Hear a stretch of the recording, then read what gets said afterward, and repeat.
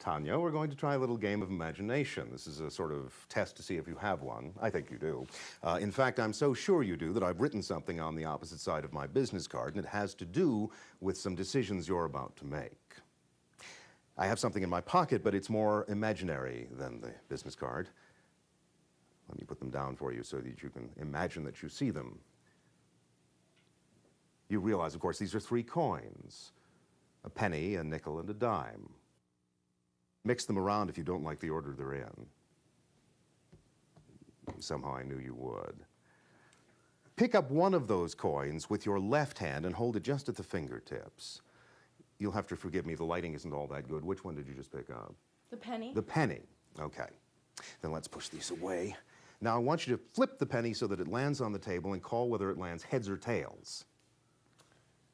Heads. It landed heads. Yeah. All right. So with your imagination, you chose the penny. And then you flipped it and it landed on its head. On heads, yeah.